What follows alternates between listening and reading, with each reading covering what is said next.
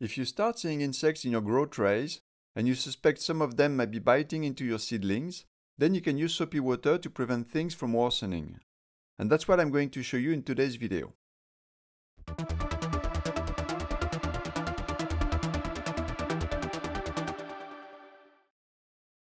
Before we start, the treatment I recommend in this video is only valid for plants that are a few months old and look something like this, with spines all around them. You should not apply it to younger plants like the one you can now see on the image. These very young plants usually only fall victims to fungus gnats, and there is another one of my videos that covers that topic. Older seedlings cannot be hurt anymore by fungus gnats. Instead, they suffer from a number of other pests, such as red spider mites, thrips, scale insects, and mealybugs. This is something I've already tackled in my video, the 5 most common pests for the San Pedro and Peyote. This soapy water treatment will work for everyone, whether you're growing indoors or outdoors. Indoors is actually where you would encounter the most problems with insects, due to the low air circulation and lack of rain. If you notice there are undesirable insects in your trays, the first thing you need to do is to take the plants outside, if they're not outside already, to treat them without making a mess. It must be in the late afternoon or evening, once the sunlight does not reach them anymore. Here, I will use soapy water to get rid of the bugs. This is what I recommend for the mildest infestations. If things get more serious, you can use a tobacco tea, also mixed with soap, and I will show that in one of my future videos. But for today, we are covering the soapy water method. I use 1.5 teaspoons of soap for 1 liter of water. 1 liter is about 1 quart. The soap I like to use is Dr. Bronner's Peppermint Castile soap. You can easily order it on the internet. You shake the bottle well, and then you start spraying it. You should vary the angles to make sure the soapy water gets everywhere and that no insect can escape. You need to wet the soil a bit, at least the top layer, which is where you would find the bugs. Soapy water won't kill insects right away. It takes time. This is why I like to leave it to act overnight, and then in the morning I will rinse it off. You can expect some of the insects to die, but not all of them, which is why it can be a good idea to repeat the treatment once or twice.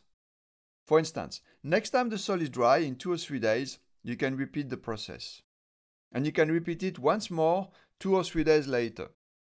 Every time you repeat the process, you will reduce the amount of bugs in there. After the second or third treatment, there should be none left. But you have not won the war. You've only won a battle. They will come back soon enough. Dr. Bronner is not a dedicated horticultural soap. You can use it to wash yourself. But it also works great for plants. It comes with different fragrances, out of which peppermint is supposed to be more efficient in repelling bugs. In any case, it smells really good, really fresh, and it's always a pleasure to treat the plants because of the scent. I'm sure you could use other types of soap, but sorry, I wouldn't know about the dosage. And dosage is important. If you up the dosage to 3 teaspoons instead of 1.5, the soapy water will be more efficient in killing the insects, but it might burn the seedlings.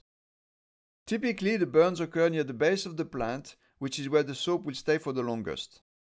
Personally, I prefer a lower dosage, even if that means I have to repeat. Once you are done spraying the soapy water, you need to leave the plants as is for the night. You will rinse them off in the morning. Do not expose them to any artificial light during that evening. The lamps, just like the sun, could burn the plants while they are still covered with that oily soap. Now in the morning you have to rinse the plants. I use a different bottle, this one is full of clean water.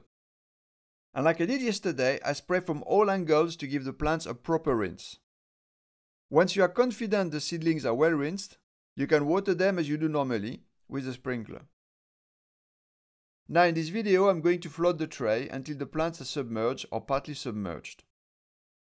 You may be able to see insects floating here and there on the surface of the water.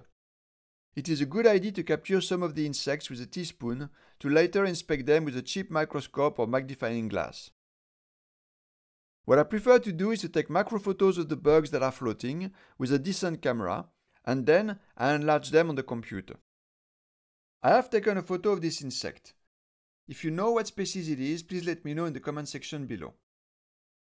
I then tilt the tray to pour most of the water away together with the bugs. Don't tilt it too much, as you don't want the contents of your entire tray to collapse. You have to be very careful to avoid a catastrophe. There will probably be some excess water left in one corner. If need be, you can insert a branch through the drainage hole in that corner to unclog it and allow quick exit of the water. Now, this technique of submerging the plants worked for me, because my soil is fairly compact, but it may not work for you if your soil is more loose. My soil mix recipe includes some local soil, which is rich in sediment and also appears to have a small amount of clay in it. The clay is what ties the soil together and prevents it from crumbling down when you tilt the tray. It's also the clay in the soil that prevents the water from being absorbed faster and therefore makes it easy to submerge the seedlings. Also, the clay gives the plant stability and prevents them from falling over. So all this to say that this last part, the submerging of the plant, is something some of you might try if your soil mix is solid enough. Just be very careful. If in doubt, just water the plants normally. After that, the job is done. Like I mentioned earlier, you may want to repeat the entire process once or twice. Each time waiting until the soil is dry, so that's about 2 or 3 days between treatments, and maybe even longer if the weather is cloudy or a bit cold. If you think there are thrips where you live, you can also apply blue sticky traps. The ones I have come in large sheets and I cut them to size. Just a little square here and there is enough. Thrips are attracted to the color blue and they will stick themselves to it, just like fungus gnats are attracted to yellow and come to stick themselves on the yellow sticky traps. If your plants are grown indoors, you should also try to expose them to the wind or the rain from time to time, providing of course you have a garden or terrace. The rain really annoys the insects, as it can go on for hours. Some bugs will seek refuge somewhere dry, whereas others will eventually drown. When you just water the plants manually, it only lasts a minute, which does not really disturb the insects that much. You just have to be careful that the rain is something the plants can handle. Don't get them mad if it's pouring cats and dogs. A very hard rain is likely to flatten all your seedlings. As for the wind, it also annoys the hell out of the bugs. You could also set a fan to blow on your plants that is very efficient in reducing the amount of bugs in your trays.